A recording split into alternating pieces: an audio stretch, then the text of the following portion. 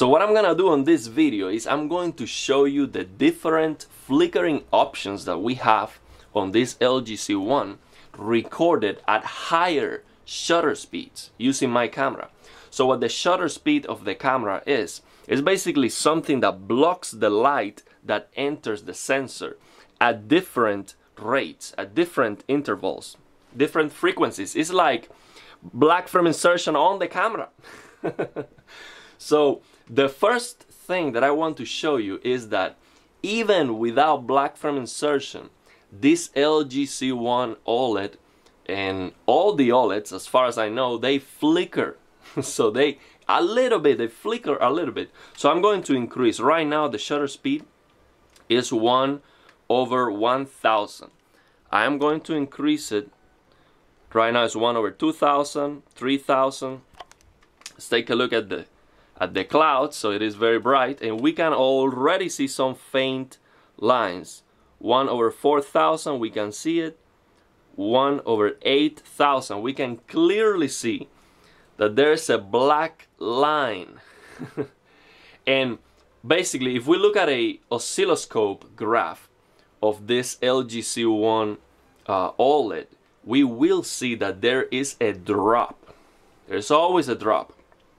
So it is flickering a little bit, but that is imperceptible. I've seen some people claiming that they can see the TV flickering even without black film insertion. And I would say, no, you don't. You cannot see this flickering. It's impossible to see. I am recording it at 1/8000 shutter speed. So let's take a look at the different options that we have. So the most interesting option here is going to be this auto setting. I've been trying to figure out exactly what this auto setting does, and it is almost impossible to figure it out because it is changing automatically. And that's what I'm going to show you on this video. And I already know that this auto setting works very well when we use motion interpolation.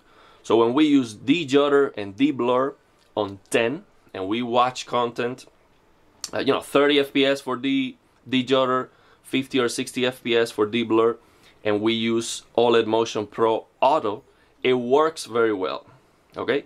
But medium works better, but it is difficult to tell the difference between these two. So I know that this auto is useful for that, but we are going to see here what this auto actually does. So let me turn it on because this one is gonna be the most interesting one.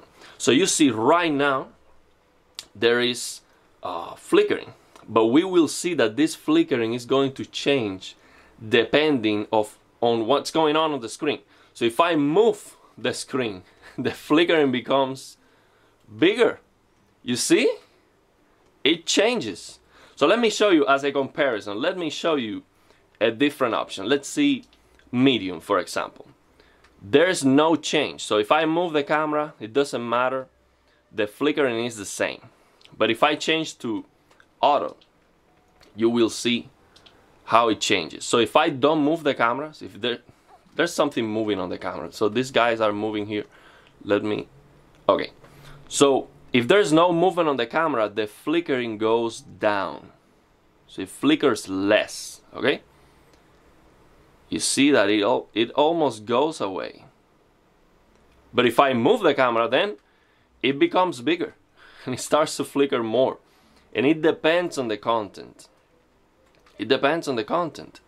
So this is a good idea because basically, if there's nothing moving on the screen, we don't need motion clarity. So, just give me more brightness. So this is a good idea, but I believe that this should be more aggressive. It should be more aggressive because in my testing, this OLED Motion Pro Auto is just a little bit better than low. Okay, so medium is much better. Right now I am using 100 Hertz, 100 FPS on the game. Let me show you. You see, it's 100 FPS on the game. So I am using that, so it is a little bit slower, so we can capture this better than 120. So you see how it changes with auto. This is so interesting. You cannot see that with the naked eye. You see how it changes. Let me show you high. So we see high. See what it's doing? Of course, there's a minor variation, but you see that it doesn't matter. If I move the camera, it's the same. It's the same flickering. So I'm gonna change it to low. See that it is brighter. Medium. High.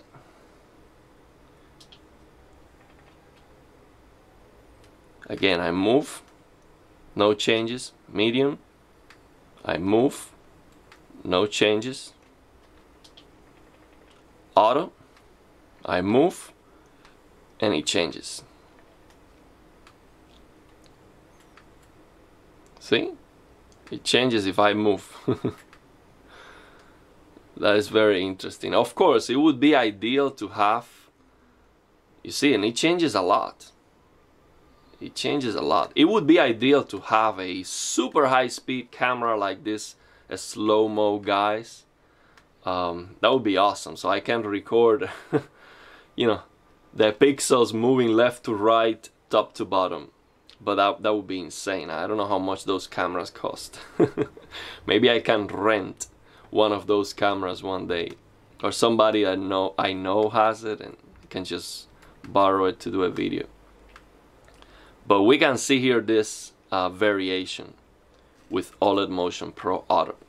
And I know that this setting works very well with motion interpolation. So basically, if we use de-judder 10 or de-blur 10 with OLED Motion Pro Auto, it works very well.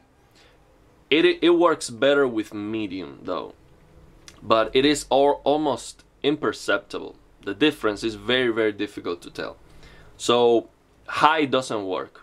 So when we use de-judder 10 or de-blur 10, so de-judder is for 24 or 30 FPS and de-blur is for 50 or 60 FPS.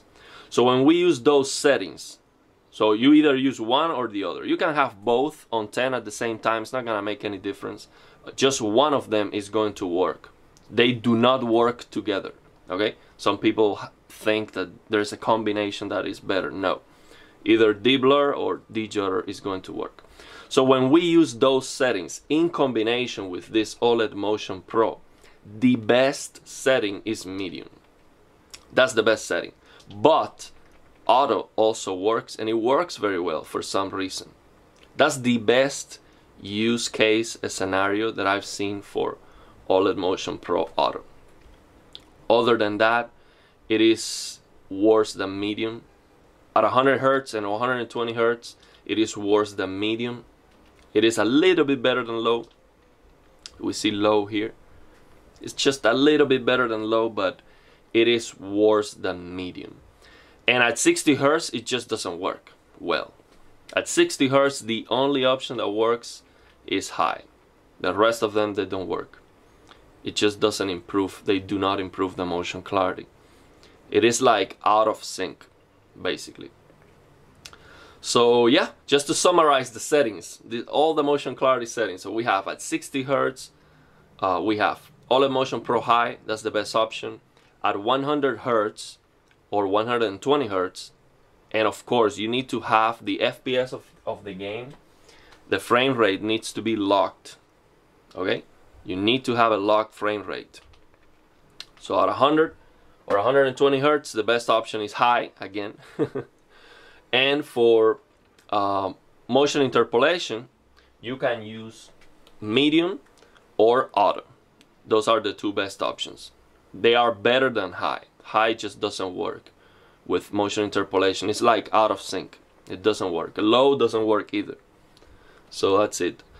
When to use low? You can use it at 100 or 120 Hz.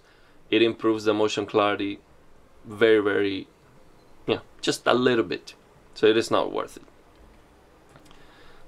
So yeah, let me know your thoughts and opinions, and if you have any questions. I'm going to change the shutter speed again. So right now it's 1/4000, 1 over 3000, 1 over 2000, 1 over 1500, 1 over 1000, 1 over 750, 500, that's clipping, 350 is clipping a lot, 250, 180, 120, that's clipping a lot, so I would need to use, I can use an MD filter here. Yeah, so let me know your thoughts and opinions and if you have any questions.